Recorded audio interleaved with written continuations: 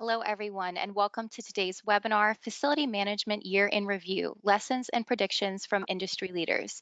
I'm Jennifer Getz, the Editorial Director of Facility Executive Magazine, and this webinar is presented by ARC Facilities.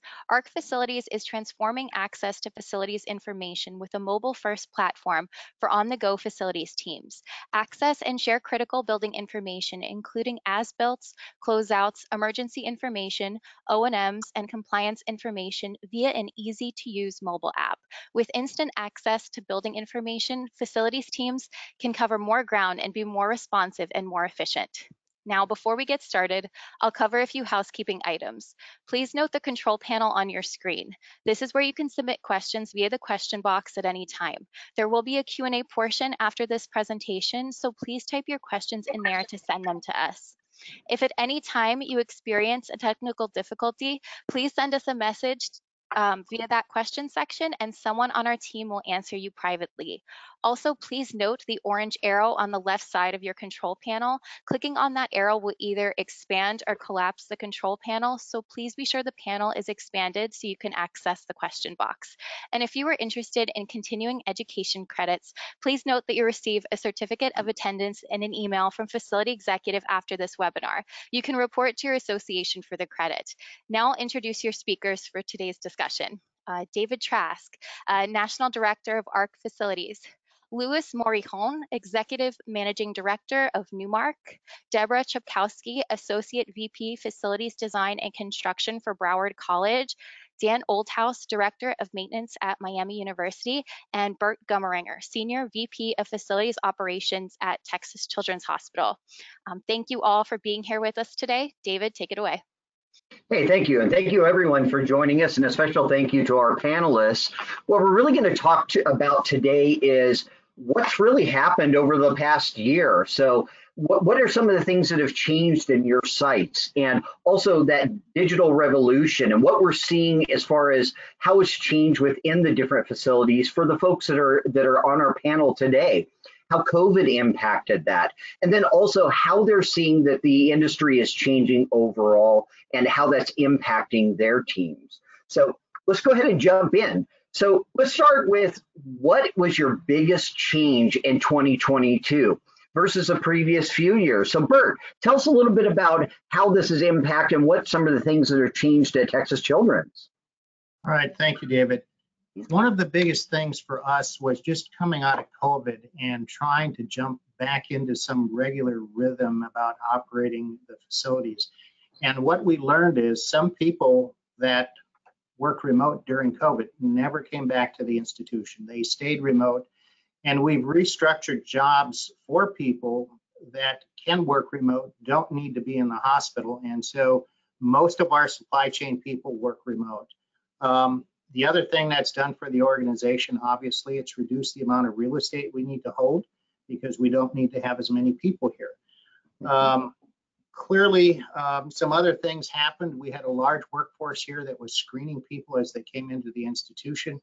Now that we've stood COVID down, we have had to repurpose those people and transfer them to other jobs. So significant change related to COVID for our organization. Certainly. And Louis, how has this impacted your sites? Well, in my side, in 2022, what I have seen, and Bert just mentioned, flexibility is being key for our profession, because what we before COVID was occupancy. That metric has crashed for all of us in every single category that you can imagine. So we've been working, relentlessly, directly and through our partners, on how to make our services flexible to the level of requirement that our clients require, basically it will, for our professionals and FM professional, would require also a new skill to be able to understand what's the level of every single service that we provide, and be, if you like, entrepreneurial in finding solution to that new variable that it appears in 2022 when we came back from COVID. No, that's wonderful. It sounds like the word nimble comes to mind. And that's a big deal, I think, especially today. So Dan, how's that impacted your facilities at the school? Well, our biggest issue was the changing requirements in COVID. This last year, we came out of COVID requirements, turned around right before the school year started. They put implemented some other stringent controls back in for the students when they came here. So we had to jump through hoops at the last minute before the school year started to make sure all the buildings were posted, all the building systems were adjusted correctly, the MERV 13 filters, things like that. So it had a big impact on that. And then we also had some stringent controls on how our employees interacted with different areas, dining facilities, with student rooms, things like that with the students here. So trying to make sure everybody's trained and prepared for all the different changes. And we did flop back and forth a couple times because we have kids from all over the country here. Our levels were up and down. Maintaining some of our facilities specifically for quarantining, having to move students around and feed them. So there was a lot of different challenges that we had at this particular year, coming from being full-blown COVID to not, and then back and then coming back out of it again. Sure, sure. Well, and continuing that theme with education, Deborah, what are you seeing at your facilities, and what are some of those changes? I think along the same thoughts as everybody else was the opportunity to work remote, to have the flexibility has been a big change. I know many believe we should go back to working at the office and have in-person meetings. And I agree, for those who are recently joining the workforce, that's a benefit, to have the networking and everything. But at the college, we see it as an added benefit for employee retention. And in my personal experience as a manager, I can say my meetings are much more productive in Zoom, to be honest. There are less side conversations. We're able to get more done. There's also the added benefit of extra time working rather than fighting traffic, like here in Fort Lauderdale and Miami, all the metropolitan areas, the traffic is terrible. And Sure. I also believe the hybrid work opportunity is going to continue to improve the work-life balance for everybody. Oh, I think that's wonderful, and I agree. I think with the flexibility, I see this at different organizations that I speak with around the country, and flexibility and just making that as even an option for some employees goes a long ways. But obviously in facilities, it can be tough because facilities never left. So I think that was one of the big things that's underlying is with 2022, facilities wasn't able to always work remote. So offering that flexible schedule was another option. And I think that's wonderful. So what were some of the biggest unexpected incidences that have happened? And let's start with Deborah. So to me, the biggest unexpected incident by far is the supply chain issues that we're experiencing. It has created many delays in our projects. Unfortunately or fortunately, in Florida, we have received for the first time in many years deferred maintenance funds, as well as the funding from HERF, which is allowing us to do many more projects, but unfortunately at a higher cost and much longer schedules. Gotcha. Okay. And Dan, are you seeing something similar, or what are you running into? No, I think that was the biggest thing we have right now. There's we have a lot of building automation system on campus, so trying to find the computer components, ice machines, compressors, air handlers, the larger equipment has been extremely difficult. We've ordered out, and actually we have a warehouse here that I manage, and we've actually bought equipment that we keep in the warehouse now that we normally wouldn't, because we could normally get it within a couple days. Some of this stuff is 12 to 30 weeks out now, so you really have to plan ahead and look at what's out there, and then try and find suppliers that can provide it as quick as possible. Yeah, I was at a conference, this is earlier last month, I should say, and I was talking to some of the vendors in their booths, and I'd heard that chillers are 3 years out in some cases. I've heard generators are 18 months. So I've heard that directly from the manufacturers too. So let's jump over to Lewis. Or what are you running into at your sites? Well, obviously that is the biggest issue after for 2022, but I would shift to safety. Okay, so Mm, coming back to offices, and especially our professionals, building were closed for many, I mean, months, mhm, some of them year, and we needed to double down in training for safety. I know we have a lot of attendees probably are FMs, and they are probably doing very, in some cases, hazardous or dangerous activities. So we found that because most of us have been working from home, coming back to a kind of normal, we needed to retrain people on some kind of safety procedures and MOPs and things like that. We yeah, needed to address complacency a lot because the people were not, I mean, not that, when I'm not used to, I mean, believe it or not, the impact of those 15, 16 months working differently, I would not say, because obviously FM professional were, most of us were at the buildings, yes, but right. still it required a retrain on safety Mhm. during 22, and we will double down in 2023 because I think that will keep being a priority, and obviously also health training Gotcha. and safety training. Yeah. Got you. Yeah, no, and I can definitely see that. I mean, that would be because, like you said, there's a bit of disconnect for 18 months, and coming back into that, it's that refresher as well. I'm sure. Bert, how about you? What are some of the things that you've uncovered? Well, very similar to the others, supply chain issues across the board, delays in getting roofing materials and air handlers. And we even had difficulty in getting ambulance chassis. And Wow. and they were 12 months out or 24, depending on who you worked with. And so we went directly to Stellantis and bought 4 slots on the production line to have chassis made specifically for us Wow. in order to get around that long lead time. And so supply chain clearly number one issue, I think, for all of us on the call, getting materials so we can keep our facilities operating. Absolutely. Yeah, I can definitely see the theme here and a lot of commonalities across the different industry types, different orgs. So what is the biggest shift in your staff this year? So what are some of the things that you ran into? And let's start with Dan. What are some of the things that you ran into as far as your staffing?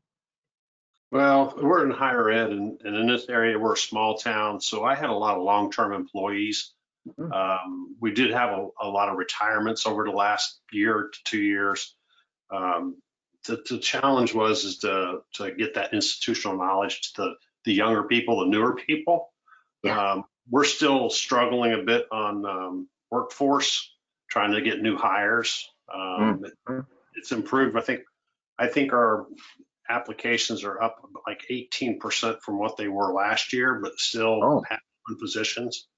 There's a yeah. lot of competition out there from other companies that, since we're a small town, trying to pull them from the bigger cities to here is a little bit hard to do. hmm Well, and that's I've heard this in the different orgs that I've spoke with as well, and you're all fighting for the small limited pool, and that's a challenge. I mean, especially when you are in the smaller cities. So, Deborah, what are some of the things that you're running into with your staff? Similar, we had retirements, some leaving for higher paying jobs, and others moving actually to be close to family. It was unprecedented year in personnel shifts. It Yeah. has been difficult replacing personnel, and to add to that, all the additional workload that we have has been very difficult for us. So we are thinking outside the box. And I have recently reached out to some of our continuing services providers, like our mechanical engineers, to work as a project manager for our Oh, domestic water replacement project, which is a pretty big project for us. So instead of using our own project manager, since they're so overworked right now, right? I'm using a project manager from one of our engineering companies for those Oh, that's services. outside the box. I love that. I love that. And taking some of that load off of your team Right. for sure. So, Lewis, what are you seeing? Well, I mean, I cannot be original here because the reality is people, people, people, to be Yeah, honest. And yeah. I haven't seen any particular change. It's just aggravated, the Mm, situation with finding professionals and good facility managers, good building engineers, people now coming back more dedicated to employee experience.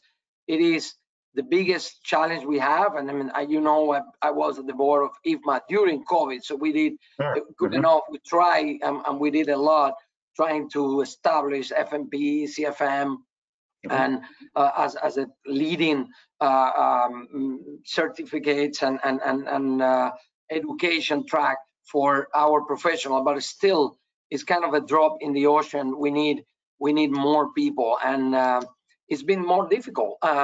Also because people are more aware of their own health and they are retiring earlier, and that's another topic that we've seen in this year. Have been so basically, to this audience here, I think there is a great opportunity if you are in this market to continue your career, to engage in any of the educational tracks that are in the market to get to the next level. And if you can, in that process, bring somebody, welcome, because we need more. We need more professional. By the way, I'm not talking only about US. It is a global problem. Okay. Certainly. And whether you are in Europe, Asia, there's no enough professional to take care of our portfolios across the globe.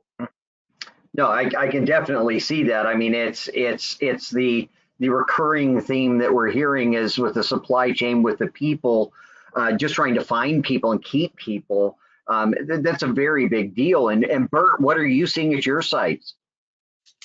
Much like Deborah, during COVID, people really assessed what their priorities were going to be going forward. And we had a lot of very highly skilled technicians that decided it was time to step away, time to be with their families.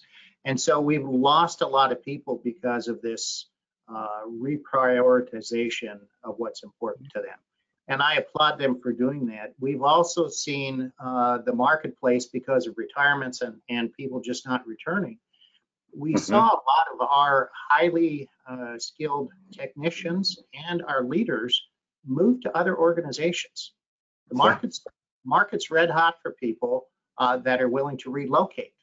Right. And so we've seen people move back home to family for more money. We've seen people move across the country for executive level jobs. There's been a tremendous amount of movement. So obviously, part of my daily routine is thinking about retention of employees. How do I keep them here? Yeah, I think it's a like to Lewis and your point, all of your points. It's a global problem. It doesn't matter the industry. It doesn't matter who you are, or even geographically. Everybody is running into the same thing. I mean, I've heard horror stories to the point where they've offered or extended an offer to somebody who's literally sitting in the chair across from them, and they throw the number at the person, and the person literally says, I accepted another job last week that actually offered me a $5,000 signing bonus. I just wanted to see if you paid more, and literally got up and left. I mean, it's a different world today. I think the emphasis on people reprioritizing or prioritizing their family and their personal is a big shift. And I've heard that as well. And I appreciate all of you sharing this, because I think this is an industry-wide thing, and we're all seeing that. So let's start with Lewis on this one. So how is life at your facilities post-COVID?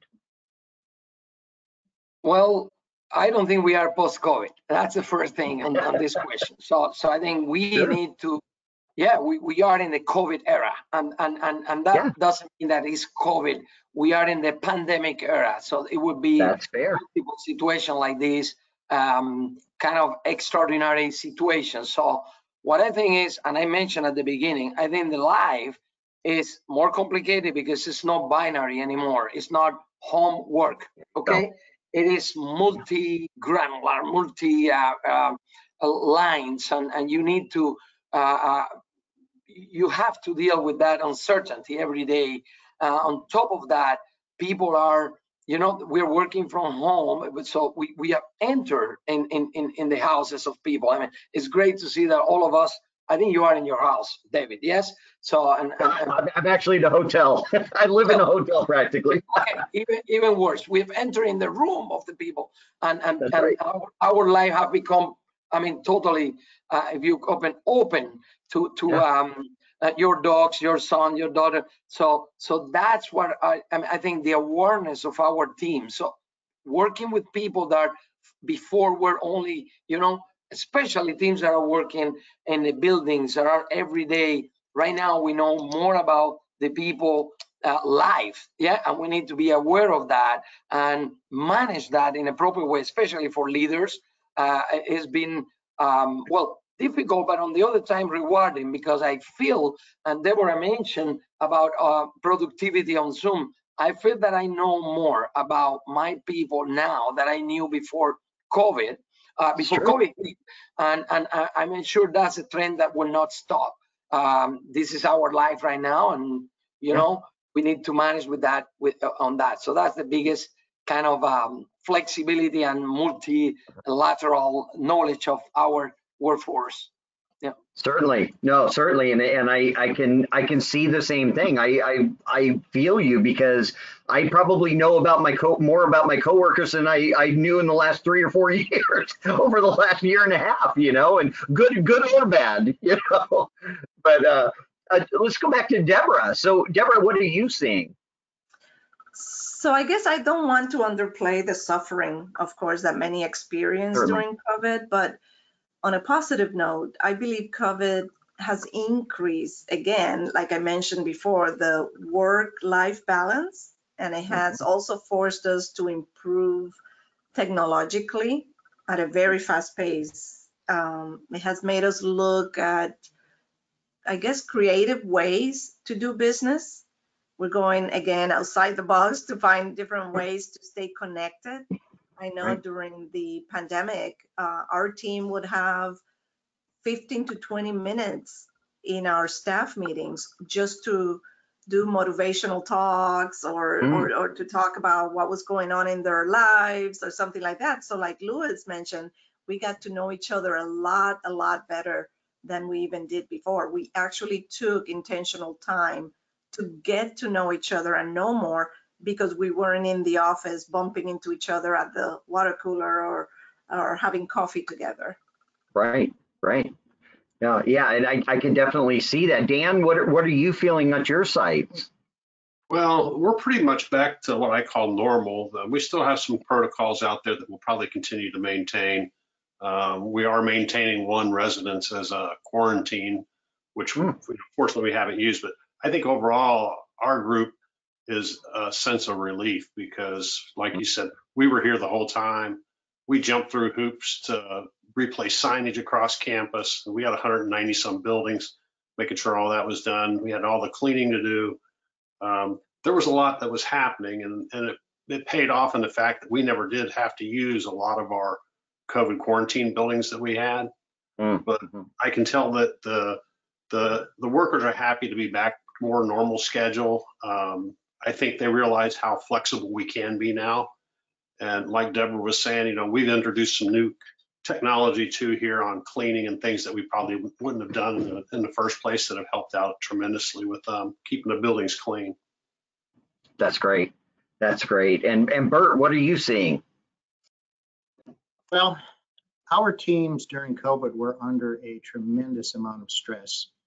Like Dan, getting signage up, keeping the buildings clean, new cleaning protocols. My team was also responsible for setting up community vaccination clinics across the Houston metropolitan area. So set it up, tear it down. 12 hours later, we were the vaccine circus. We could get it up and down very quickly. But one of the things I wanted to point out to the audience is kind of a healthcare perspective. One of the things that we have seen coming out of COVID, which is a change across the country, is the rise in behavioral health issues with adolescents, teenagers, et cetera. And we always had some of that prior to COVID, but it is off the charts now, and I'm really concerned about that. I have had to train all of my security officers on how to de-escalate behavioral health patients. There's specific training we had to give to all of them. So our life post-COVID, we've come back to as normal as we can get, but we are in a new normal dealing with a different group of patients today. I could see that. You know, we do a lot of work in healthcare, and it's a different mindset than other areas that we go to. I'm on site this week at a school district in Northern California, and it's different from healthcare because we were in healthcare last week, and it's just different. And people don't understand that toll that I think the mental health side of this has taken on people. My daughter, she never stepped foot. We moved from the Northwest to Florida about 2 years ago, and the first year in the middle of the pandemic, and for the first year, she never stepped foot in her school. And I think that took a toll, that social interaction. And I think to your point too, Dan, where you were talking about having people come back and almost wanted to come back no matter what, because they missed that social interaction too. And I think that was a disconnect for so many people. It's not the same sitting across from somebody, seeing them smile as it is in Zoom. But at the same time, you know, I had a conversation this morning with some folks that said, you know, they've had a bunch of people that have recently caught COVID again. You know, I was fortunate. I didn't catch it for 2 years, and then I got it, and it wasn't great. And I think it's, you know, it was a reality check that it's still there. And I think, you know, to Lewis's point, we're in that, we're still in the COVID era. It's not gone. So it's not necessarily post-COVID. It's here, and it's here for the foreseeable future. So I really appreciate each of you sharing that. So let's jump to our next question here is, so what would you consider your biggest win at your facility? So what's the biggest accomplishment or biggest thing that you're proud of at your facilities? So let's start with, let's go ahead and start with Bert. Yeah, thank you, David. For us, it was finding a way to think differently about the work we do. And to that end, we've been able to, we've piloted a dashboard, which we'll use to run the facility. And in that dashboard, it includes alarm management. It allows us to dispatch technicians to work on items. It gives them access to alarm management history. We also, in this new dashboard, we're monitoring power from the Texas grid. As many of you have heard about our world famous ice storm. And monitoring power from ERCOT, which is the bulk of the grid in Texas, and then from the Midwest Independent System Operator, which is the other part of Texas where we have another hospital. So just monitoring all of those resources. And before we put all of this together, that information was in a dozen different places. So bringing it all together, kind of like the dash in your car, so we can see how we're going to drive this large healthcare system forward, has been a huge win for us, and really excited about going to the next phase of that.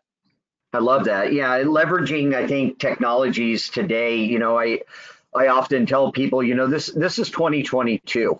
Come on, you know, if you're not leveraging stuff that's available today, come on. So let's jump over to Dan. What are you seeing at your sites as far as your wins? Well, I think, to be honest with you, the biggest win we had this year we're higher ed, we're a state entity.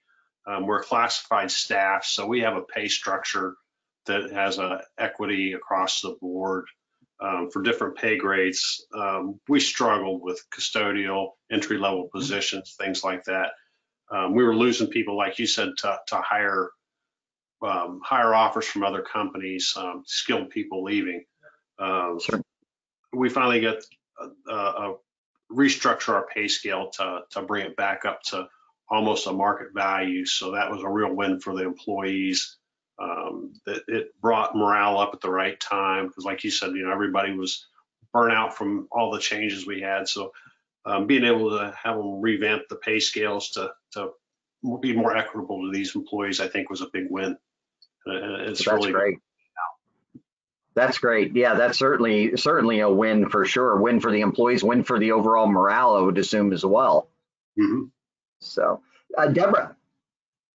Interesting, because we did the same thing. We restructured our pay scale, which helped a lot, especially as you mentioned, the lower paying jobs that we had.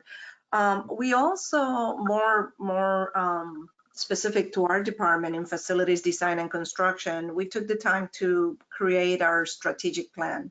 Since we were having so many Zoom meetings and all of that, we worked together to create and finalize the project management manual. So now when we onboard new project managers, we have something that they can have where all the information on how we do everything specifically for our department here at the college is done, where to find the information and so on. But we also took the time to create and transfer everything we did to an electronic format. We had started that process, but of course we get so bogged down with projects that we put everything in the back burner. But because of COVID, we were forced to move that ahead. And now all of our forms, everything is electronic. Wonderful, wonderful. And Louis, what are you seeing as far as what do you consider your wins? Well, the biggest one, and obviously it's not related to one specific building, but I think the biggest one was the opportunity that we had at the beginning of the year. We set up a training program for many of our professionals at the company.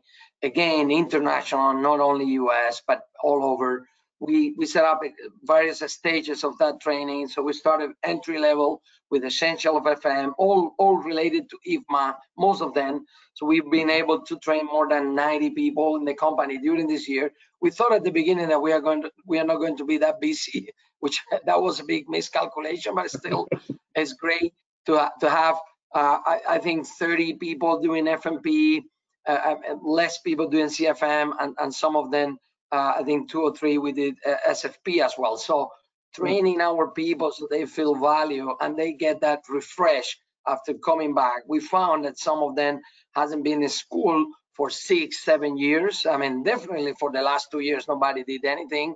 And it was a great opportunity, by the way, for people working from home to try to learn, and those opportunities were available. So that, I think, was very rewarding, and our teams are received that as a very good complement to those non-monetary compensation, by the way.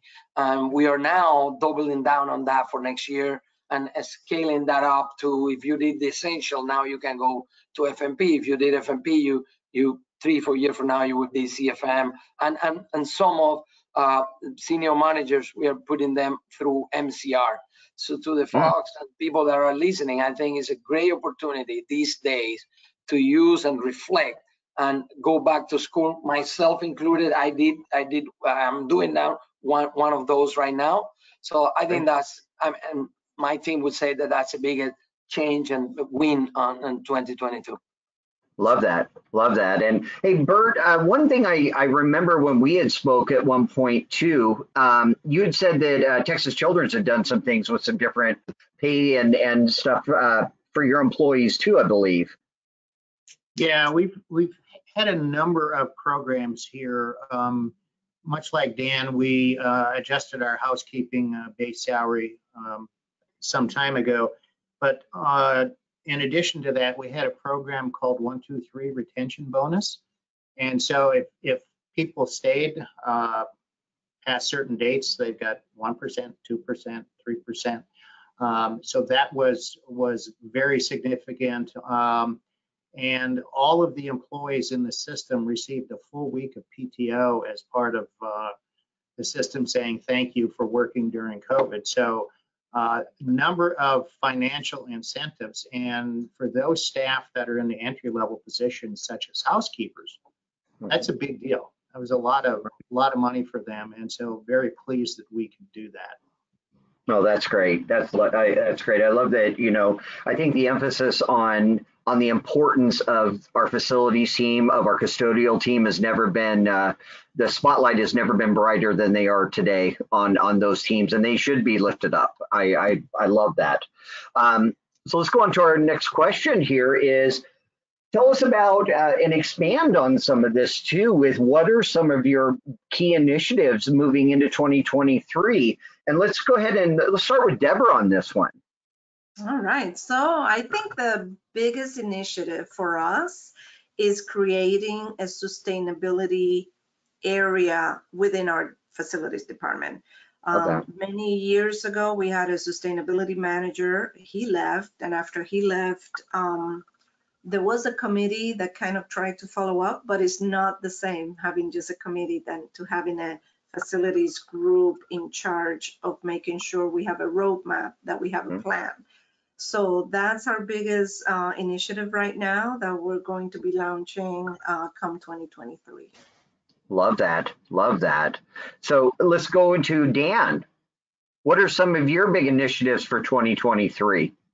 I think our biggest initiative is reducing energy consumption, energy costs. We've been big on that for the last 7 or 8 years. We've been converting all of our systems from steam to hot water systems. We've got geothermal, a large geothermal plant, and centralized chill water plants. We were down to 95 kBTU per square feet, which is extremely low. That was the end of this fiscal year. We're going to try and get down to 90 this year, but increasing costs is going to probably cut into that a little bit. We've also got a new health science center that we're opening up this year, and a new computer data science building that's being brought online. So we're going to do those projects, and then we're also continuing with more of the autonomous cleaning equipment. We've got some new machines that are out there using, we've tested and done some pilot programs with, so we're going to continue looking at that. Got you. Okay, great. No, that's wonderful. And Louis, what are some of your big initiatives for 2023 for you and your team? Well, keeping on Dan's note, I think savings would be a very important topic in 2023. I mean, we're talking about COVID, but now we have a recession knocking our doors in every single country in the world, and economies are not growing at the same pace that we were used to at the end of the last decade. So what we are seeing already is customers talking to us about how can we help them to reduce the total cost of occupancy. Energy is one factor, but there are others. I mean, service provision, reducing teams. So that would be a big topic. Is already, by the way. The second one I see as a service provider, and what I am seeing in the market, is that there would be a kind of boom in the FM market in 2023. I can see it already because of these savings and because of the needs for professionalized services. Many companies, including first generation outsourcing, there would be probably a few of them at the global level, same as we saw 2009, 2010 after the crash of 2008. I think that will happen in a more organized way because we have learned a lot from those years, but I think that definitely will happen. It's happening already. We have a big pipeline. All the service providers are busy, and at the end of the year, that's and definitely, I mean, just to close on the people, because I think that would be another initiative. I need to set up a team, a more robust team in Europe. I need to recruit people in Asia, and I need to continue for recruiting and filling the positions that we have in the US. So that all of that will kind of lead us to a very busy 2023. Certainly. No, and I appreciate you sharing that because I agree. Bert, how are you? What are some of the big initiatives with Texas Children's? Well, you've heard me talk about my dashboard. We're going to go to phase 2 implementation of that. We really need to make that work. We've just kicked off our decarbonization roadmap, which is going to be a big initiative over the next 12 months. And That's we great. coupled that with what we call here at Texas Children system optimization. So trying to wring out every bit of savings we can out of our utility systems, chilled water, electricity, et cetera. We're also looking at, can we use or acquire more renewables in the electricity that we're buying? We're up to about 18%. And so the challenge I have for my team is, can we push that up to 23 or 25%? That's something we're looking at. And then the other initiative we have going on is really related to retention of employees. We've fundamentally changed the game in how we bring employees on board in our division. And once they've been job offered, the leader here must make a phone call to them. They must send them a written offer letter. They must then do a check-in phone call after that offer letter. They must be available when they're onboarding. We have a leadership review where every new employee meets with myself and the other executives and directors in the division. They spend a full 90 minutes with us to tell us who they are, where they're from, what their story is. And then they have another 30-day check-in with us and another 90-day check-in with us, because we're working hard to keep them once we get them. Yeah. And so we made that investment. So that is a huge initiative for us as well. That's amazing. That's fantastic. And I'm hearing some common themes that I love. One is everybody's addressing the issue with retirements and that retention and the focus on training.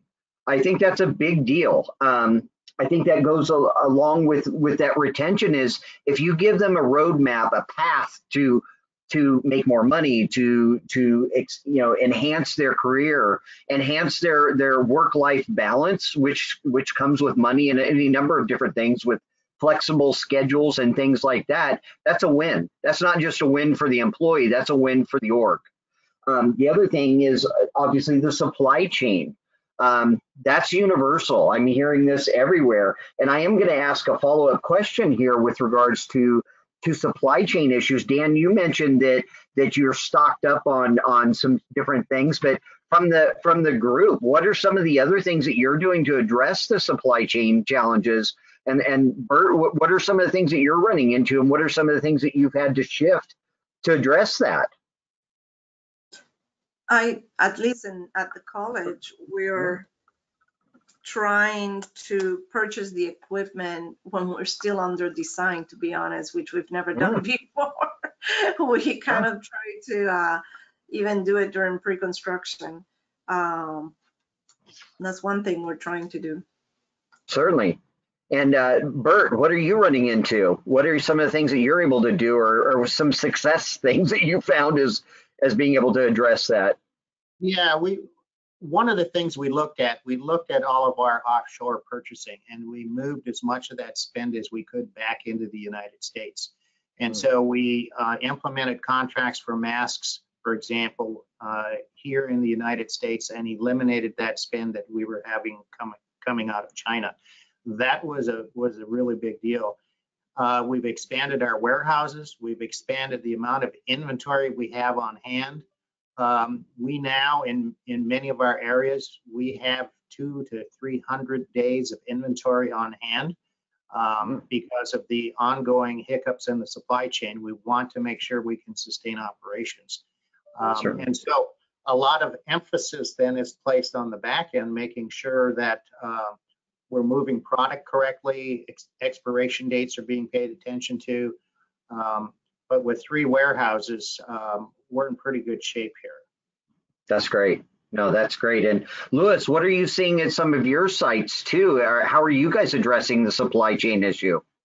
Well, I mean, I think it had strengthened our relationship with our partners and vendors. I mean, I think we realize, all of us, that one-off situations are not suitable anymore. So we need to have a vested interest in our partners to the end result of what we deliver. So I think we have created, in order to avoid what happened, okay, we have created a long-term vision, long-term partnership with our suppliers and vendors across the globe. So they feel that we are, the partner of choice for them. And when we have a request, they attend that, at least with some priority. And there are situations where it is impossible. I mean, you mentioned a couple of things like chillers or generators, and factories are overworked. I mean, that was the word that they were used, and I think everybody it is, but especially manufacturing. So I think by approaching those relationships with a long-term vision, long-term gain, win-win relationships, I think make that at least to avoid long huge disruption in the supply. But also, like Bert just mentioned, look, you need to have things in advance. I mean, there's no anymore just in time. You Right. need to be prior to, and that costs money. That increase the balance sheets of every single company. But that's the only way you would be able to sustain those operations that are, especially in data center labs, healthcare industry, that cannot stop. Yeah. So that's what we are doing, and I hope it will bring more results in the future, because we just started with that, and it's a process. Yeah. Sure. And Dan, what are some of the other things that you're doing? You mentioned that you've had to stock up on some things, but what are some of the areas that you're able to consider a win? As far as I figured out a way to get stuff when I need stuff. But what are some of the things that you've had to do to address the supply chain as well? Well, one, we partnered with Granger. We have a contract, MRO contract with them, and they actually are a partner in us on our warehouse now. So we were able to leverage through them and their buying power to get a lot of stuff a little bit quicker. The other is that, I found that my buyers were reaching out to the actual manufacturers themselves and trying to get a contact there to find out how they could track down where something is, because we use certain vendors here. We've had to go outside the box and try to find vendors from other states or other areas to try and get stuff in here. The big problem we had was, like I said, with our building automation, variable frequency drives. They're out 30 weeks on some of them. We've been able to locate them and get them here within a week or two by just continually searching across the United States, different warehouses, finding them. We also partnered with some of our large construction companies that do major construction projects here to see what they had that they may be able to provide us, because we have research facilities that we have to keep going. We have the students here 24 hours a day, 7 days a week. So, student housing is extremely important. So it's been pretty successful. There's a few times where we've had to actually redo the system to operate without the component, if possible, to keep it up and running. But so far, knock on wood, we've been holding our own.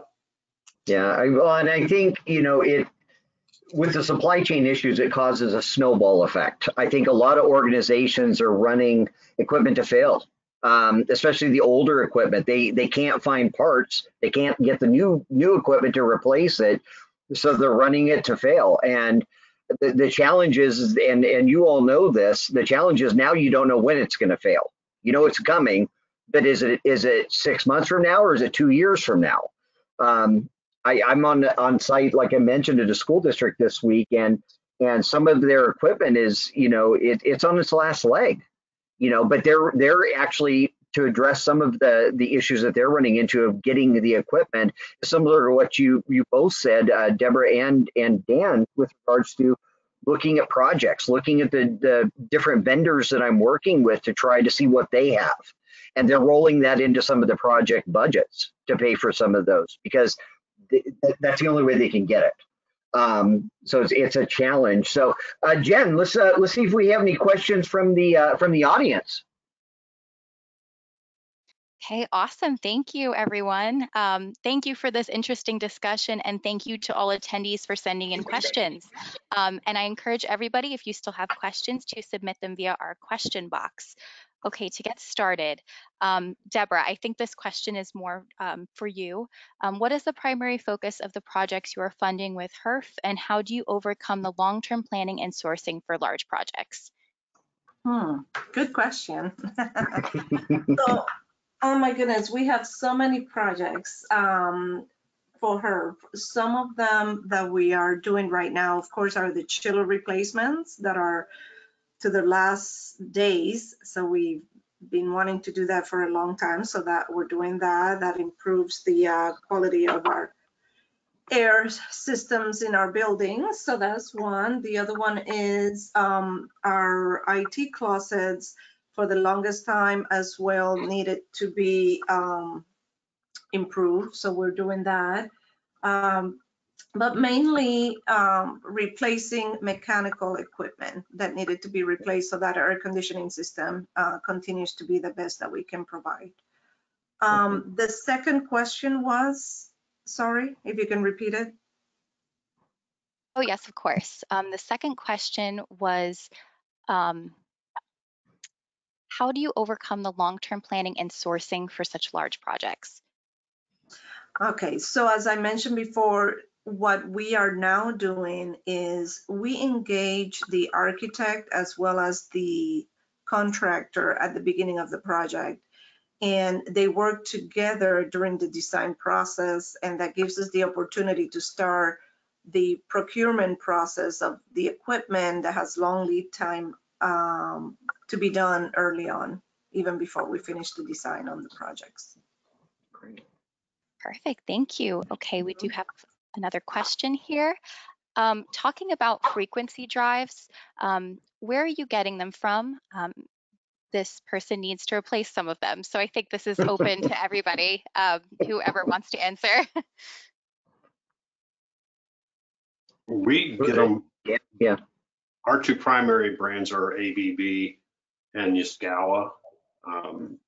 If you want to give them my contact information, I can have my purchasing people give them a contact the companies that we're dealing with to get them from. Wonderful. Wonderful. That's awesome. Thank you very much. Now, here's another question. How does AV technology play a role in your strategic process and planning? And I think this is, again, open to everybody. You said AV, Jen? Sorry. Yes, I said AV. You mean audiovisual? I believe so. Okay, okay. Well, it's very important. By the way, I mean, we are all in a very virtual webinar, and probably there are people 75. There were 80, more than 80 people before. So we are all over the place, and we are now communicating each other. So there's no way the word any workplace, including manufacturing, by the way, will be able to thrive without AV technology. I mean, in every single room. I'm today at Salesforce Towers here in San Francisco. So everywhere you feel that you can get connected.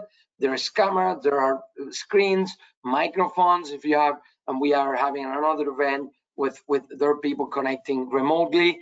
That hybrid type of event is kind of here to stay forever. I think everybody's trying to, explore that. And I think when we do projects and when we do refurbishment, new offices, that is a big part of the plan, and increasing meeting rooms and those capabilities to be able to work remotely and physically and digitally.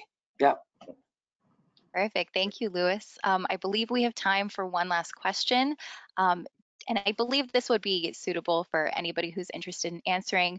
Do you think facilities services outsourcing is now more important in terms of savings for facilities? Speaking of a 2023 possible recession. I can take that. I would say no. I believe in institutional knowledge being extremely important in facilities, and I personally don't agree in outsourcing um, facilities. I mean, I do believe that we can use the help, as I'm doing right now, using a project manager for specific projects, but outsourcing in general, I would say no. Well, I need to jump in, obviously, Deborah. So because that's my work. So tell you, I mean, institutional knowledge is not in contradiction with outsourcing. We have had a client for more than 20 years, and obviously, when you have a client with 20 years, you are the repository of that institutional knowledge. But more importantly, and David mentioned something at the beginning, and we never came back to that, about digital transformation. When you have the right tools, the right database of your portfolio, you can change. I mean, in fact, people are going to change over the life of a building. I mean, you have a building that will last without any major reconstruction, probably up to 50 years, yes? But I mean, you don't have 50 years employees. What you need to have is the data, that institutional knowledge in some places where various generation of FMs will come and work on that. But moreover, I think that the ability of the outsourcing companies to develop employees over their career has been proven that except for very, very limited exception, and maybe you, Broward County is one of them. I love your county. By the way, I go there anytime I can, and a lot of friends there. But to be honest, we've proven that that can be, done in companies that are specialized in facility services in terms of career development. So, but still, both models have a way to subsist. So it's not, one is not exclusive of the other. Definitely. Yeah, well, and to expand on that as well, I mean, I think at the end of the day, it's information is king. Who has the information and accessing information, I think at the end of the day is the key. And just being able to be nimble and flexible so that whether you're using outside vendors or they're all in-house, whichever the case, everybody should have access to the same stuff. And I think that's the disconnect that many orgs have is, and even Bert had mentioned this before, that, he's working on a dashboard program right now that was in multiple places in the past. That's every org is like that, every org. So I think at the end of the day, it's just a collaborative approach, and I love that consolidation that Bert's talking about right now, with regards to, I'm not having to go to 15 places to try to find information to do my job.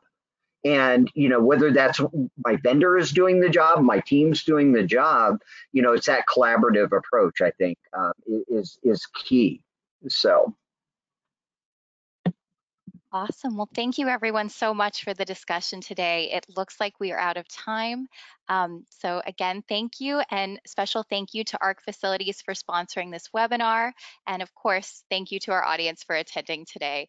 A recording of today's session will be made available on our magazine's website, facilityexecutive.com, and a follow-up email with the recorded session will be sent out to all registrants from ARC Facilities. Thank you and have a great afternoon. Thank you very much. Bye-bye. Thank you all.